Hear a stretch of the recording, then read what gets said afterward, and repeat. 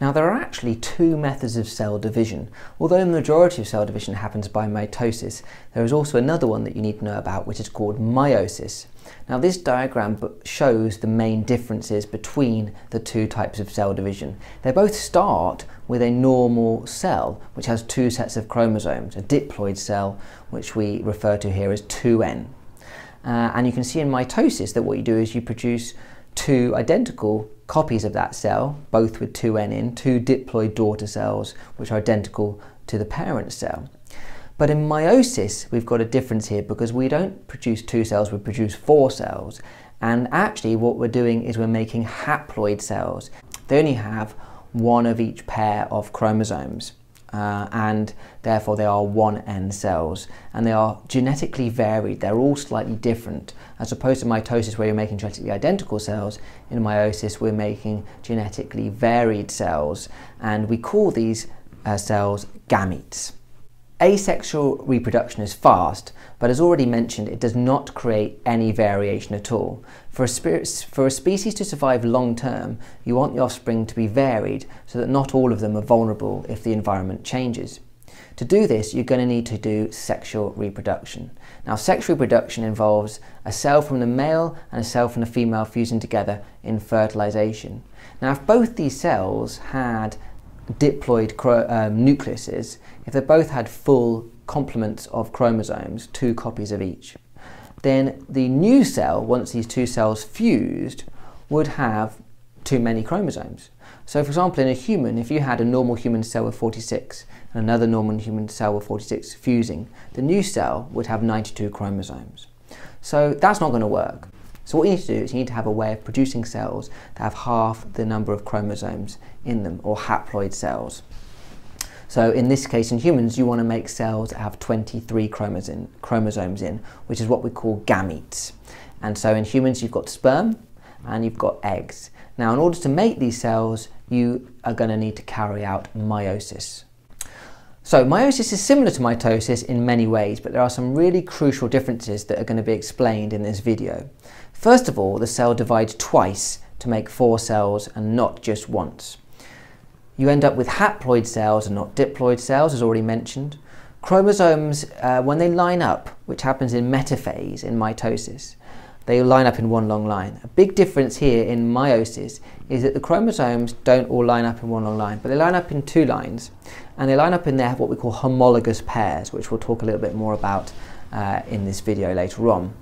Something called independent assortment happens, which again is really, really important, along with something else called crossing over. Again, we're going to be talking about these later on in the video. Now, we use the same names to describe the stages of meiosis as we do mitosis, but because there is lots of cell division happening, we have prophase I to telophase I, and then we go prophase II to telophase II. And as you can see here, in the first division, you make 2 haploid cells, and in the second division, that's when you end up with 4 haploid cells. Now, before we go through the stages, it's important to realize something about the 46 chromosomes in a normal human cell. You actually have 2 versions of each type of chromosome, so that they can be arranged into 23 pairs, as shown in this picture here. One of each pair will come from your mother, and the other one will come from your father. Now, this is what we call homologous pairs, the way that we can match them up. One from your mother and one from your father. This is why a diploid cell is called 2n, because it actually has 2 versions of each chromosome. Now, in the first division of meiosis, one of each of these pairs needs to end up in each of the daughter cells to make haploid cells. Therefore, you'll have 23 in each. However, these 2 new cells then need to split again in the second division to make 4 cells. Now, if we had 23 in each and we split it again, then that doesn't work. Again, we have too little DNA. So just like what happened in mitosis, where we had to duplicate all our DNA before the cell underwent mitosis, we need to do the same here. We need to duplicate all the DNA and do DNA replication again before the cell goes through meiosis, in order to make sure we have enough DNA to end up with 4 haploid cells. So all those single chromosomes are going to become double X-shaped chromosomes made up of sister chromatids, just as we had in mitosis. Then we can enter prophase I. Now in prophase I, the centrioles begin to move to opposite poles, the nucleus breaks down, followed later by the nuclear envelope, and the duplicated chromosomes are clearly visible with the two sister chromatids joined by the centromere. Now that's just the same as mitosis. However, the differences are that the homologous chromosomes pair up with each other. So chromosome number 1 will find the other chromosome number 1, as it were, and they will go next to each other. And what happens here is a very cool process where they cross over. What this means is that when these homologous pairs of chromosomes line up next to each other, they can actually swap bits of their DNA. Little bits detach and then reattach to the other member of the pair. Now they can do this because they're homologous, because they have the same genes on each chromosome. What is different is that they are different alleles or different versions of that genes, but they can swap around bits of DNA. Now this is really important because it adds lots of genetic variation to the offspring, which is really the main point of meiosis. Then we move into metaphase I, and again it starts off in the same way as mitosis. The centrioles form the spindle out of these things called microtubules, and they attach to the centromeres of the chromosomes. But the difference here is that they're going to attach to the one of each of the homologous pairs, because they are lined up in homologous pairs. They're not lined up in one long line now, they're lined up next to the homologous pair. And instead of pulling apart and the centromere breaking, what's going to happen here is the whole homologous pair will go to either end of the cell in anaphase. However, what's another important thing to mention here is the way that they line up in metaphase I, is that they could go either way round. And this is what we call independent assortment, the way that they orientate themselves. Now, if you think of all the different chromosomes lining up and the fact that they could do it in each of the two ways, there are lots of different combinations as to how this could happen.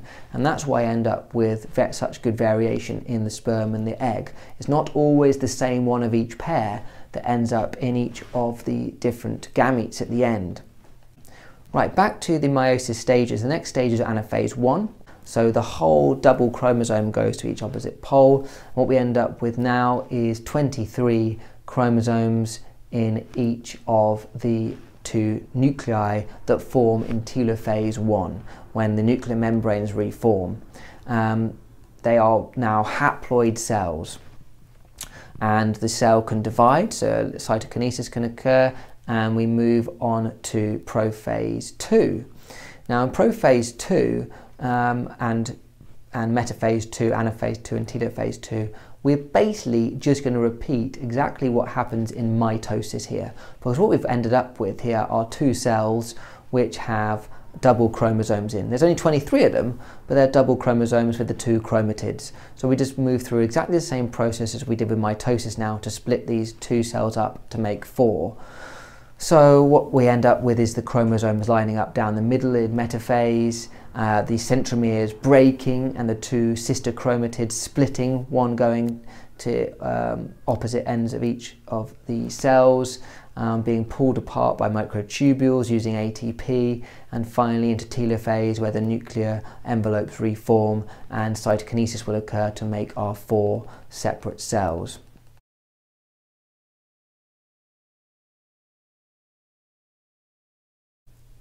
Now, as always, it's important to think about what else could you do to read around this topic and look at extending your knowledge here. What were the results from Messelson and Stahl's experiments? What is the relationship between the cell cycle and apoptosis? What role does the cytoskeleton play in the cell cycle? And how do the many long linear DNA molecules in a eukaryotic nucleus manage to replicate and separate without getting all tangled up?